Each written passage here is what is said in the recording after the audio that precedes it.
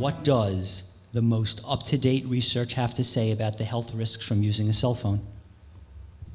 Well, I can tell you that the National Toxicology Program, which is the US gold standard, last year released a preliminary draft of their analysis of the impact of cell phone radiation on the brain and heart and found significant increased rates of rare malignant tumors of the brain and heart in animals exposed in their lifetime to cell phone radiation.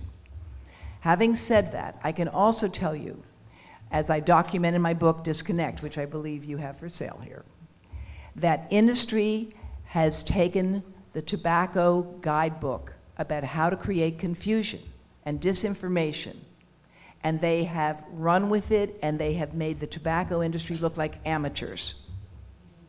There is so much doubt in the public mind about cell phone radiation. You see it in the headlines, which I'm going to show you tomorrow, of how this story of the National Toxicology Program has been covered. For example, there is a claim that the National Toxicology Program was not peer-reviewed. That is, to be polite, nonsense.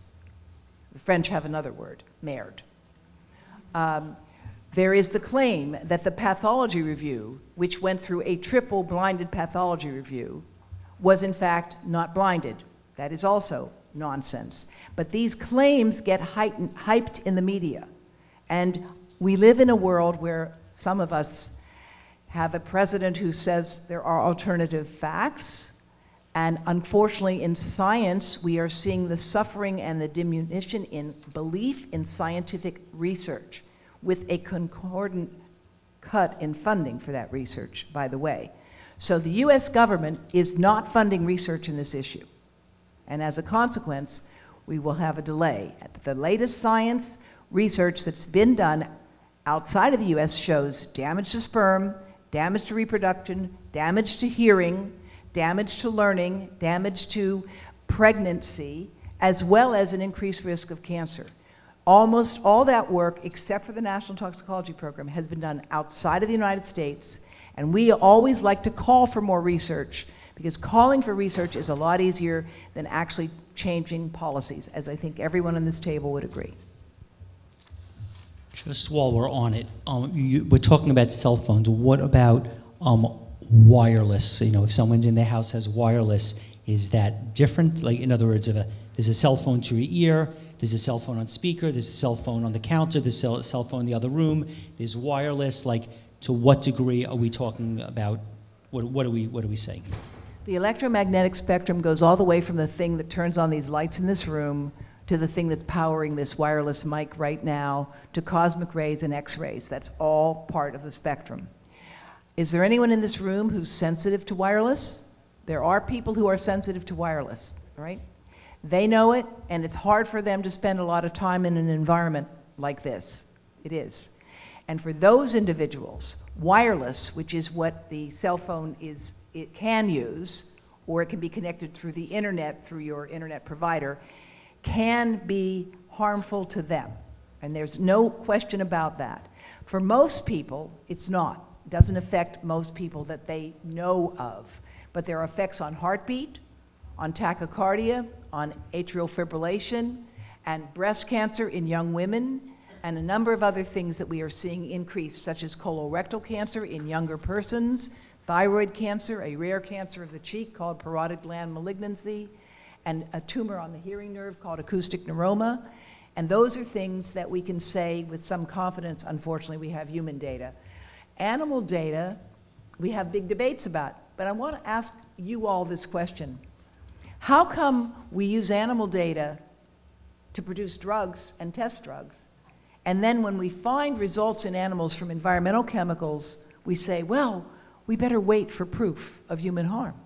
There's something wrong with this picture. And that's, unfortunately, as I think we would all agree, that's kind of where we are. We say, well, we don't have proof of human effects. Well, yeah, you know, what kind of proof do you want? How many people have to die? How many people have to get sick before we accept that there's evidence? My colleagues and I at Environmental Health Trust represent scientists from around the world working on this. We believe at this point that the evidence is strong enough to justify basic precautionary steps, and that means that wireless radiation, like cell phone radiation, be kept away from the body as far as possible, and that people who are sensitive have the right to live in a world where they can go out and not be fearful of what they're going to feel like. I'd like to add something, just anecdotally, it's not research, but this is my own observation. So I go into people's homes to help them detox, and so I have these series of meters to measure electromagnetic fields. And I remember one of my clients, a woman had called me in because she wasn't sleeping well at night, and so I kind of fixed the fields in her bedroom. Sometimes we turn the circuit breaker off in the bedroom to kind of lower the fields. But I walked into her husband's office. He had a home office. And she said, you know, he doesn't believe in any of this. It's like, okay. So I go in, and he's sitting next to the Wi-Fi tower. It's literally on a shelf in line with his head. And if I tell you that the field on this thing, it's beyond belief. It was like, you know, 1,000 would be high. This was like 20,000. And I was so alarmed. And I said, you can't sit next to this thing. You know, you need to move away. So he moved away, you know, a few feet. And we were talking everything. He just kind of was like not paying attention. And then I said, how's your health? And he goes, oh, my health is fine. So we leave his office, and his wife pulls me aside and said, his health isn't fine. He just had throat cancer. And it was like, you know, for me, it was such a, you know, a correlation without a doubt. That, and for him, it was like, you know, it didn't mean anything. And so she said there's nothing that she can do to convince him, but, you know, she just wants to take care of herself. And so that's, I mean, some people are just avoidant and in the dark. I want to just add one thing to that too, because what I just heard from both of you are the research and the anecdotes that that show a clear line between EMF, electromagnetic radiation exposure, and say cancers, like you just described, or you know other kinds of ways that it impacts the heart. One of the things that has come out more recently is how exposure to Wi-Fi, EMF, electromagnetic radiation can actually slip your body into the sympathetic state when it should be in the parasympathetic state. So it affects the nervous system. And so what that means is in the sympathetic nervous state, that is when you are in kind of your fight or flight, whereas the parasympathetic nervous state is when you actually do your healing. So I'm a believer in the theory of total load on your body. And as Deborah explained before about your membranes becoming more permeable in a state when you have exposure to radiation, it's the same kind of premise that when you are, you know, that makes things more toxic to you. But if you are in a sympathetic state all the time, you never heal. So if you have low-grade inflammation, say from allergy or from toxic exposure or because you're developing heart disease or whatever it is, if you're a child with autism, you are in a chronic state of inflammation all day, every day. You need your body to sleep, to rest, to slip into a parasympathetic state so that your body can heal. If you do not slip into that state, you do not heal. So if you think about living in a house with your Wi-Fi on all the time, you are not able to heal. May I add just one practical thing? How many of you have cordless phones? How many of you have the base of your cordless phone right next to your bed, the head of your bed? Okay. If you remove it, you will sleep better. Even if you're not aware of sleep disturbances, I promise you. That cordless phone is a mini base station, right? And it should, my advice is that those things belong outside of anybody's home. But if you have one, keep it as far away from where you sleep, from the head of your bed. I'm talking about the base station for the cordless phone, not all the little sets. And in fact, I'll talk tomorrow about how the state of California advised people to get rid of their cordless phones in their offices.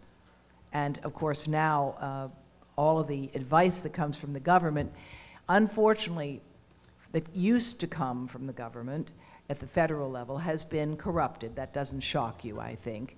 But we are seeing positive developments in the state of Maryland, in the state of Massachusetts, and the state of California, finally, on this issue. But the state officials who are experts in this field in Massachusetts, Maryland, and California have had to fight to be able to get their information forward.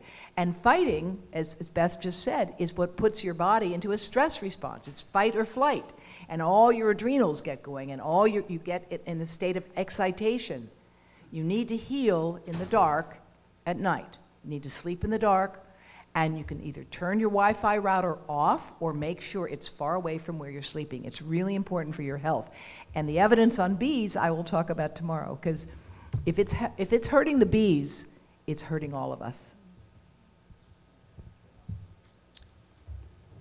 Well, let me just take that question and go to a different question than what I was going to ask. Just let me go right to that question. So what is colony collapse disorder, and why should we care? Just a small piece. I want you to understand that out of the 24,000 species of bees in the world, 7 of them are honeybees. Okay? Out of the 4,000 species of bees in North America, none of them make honey. Okay, these are native. So we're all kind of focused on the honeybee.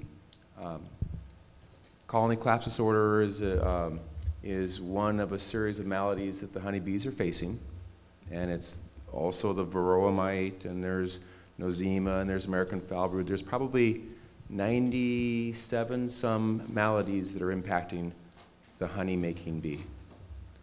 And it's probably the biggest picture, you know, I don't mean to poo-poo a honeybee. It's an awesome honey-making insect.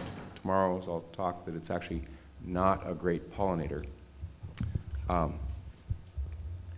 when man messes with nature, we don't always get it right. Can I ask you a question about that, what you just said?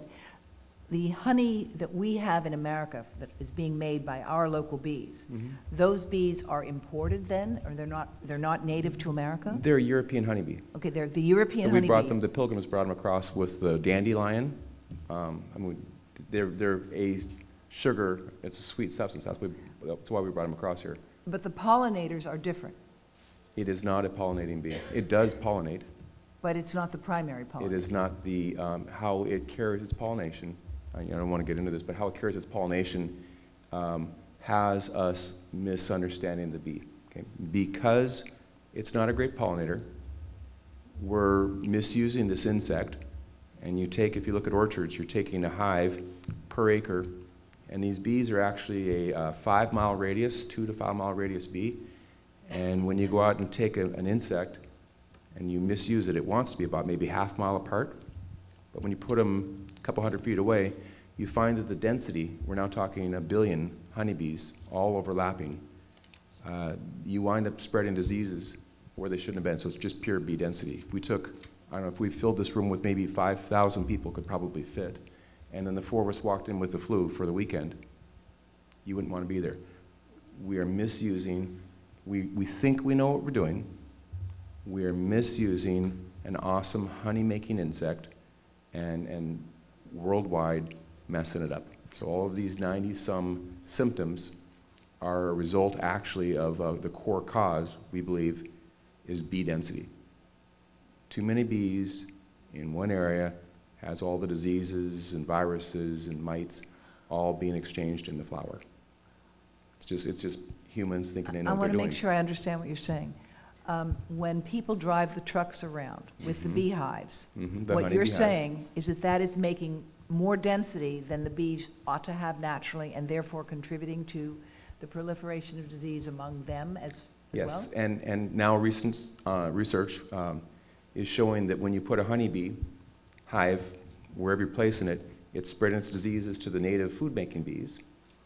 Okay, we're starving them because they take all the pollen back. I mean, there's so many things that we're doing with the only bee of the world. Unfortunately, we are impacting the food-making bees. And so yes, all of these hives that are being moved across the country are spreading diseases from the California almond industry to the Georgia peach orchards, but the bees all the way along, wherever these people stop with these bees, we're spreading the diseases that they carried to the native bees. Just is. I mean, I'm working to enlighten people that there are other bees in the world that actually make food. You can raise them, they're gentle. You know, it's a long road to, towards changing what we know.